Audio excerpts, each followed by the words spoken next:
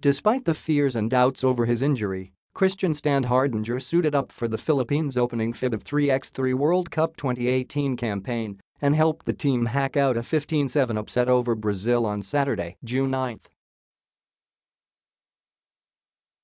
"I feel awesome about the first game because we won," said the Fil-German, who put up 3 points on Saturday's game.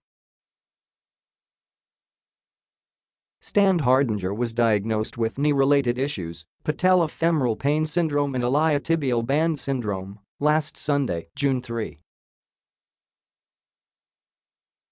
The 6'8" forward entered the court within the first minute of the game and made immediate impact by putting the Philippines up against Brazil 2-1 with an and-one play.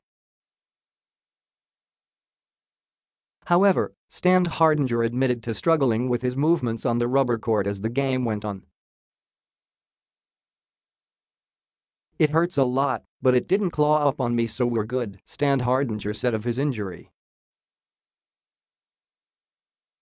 Head coach Ronnie Magsanak praised Standhardinger for his commitment to the team as the San Miguel standout showed up for practices for 8 days before managing to join the scrimmage on Thursday, June 7.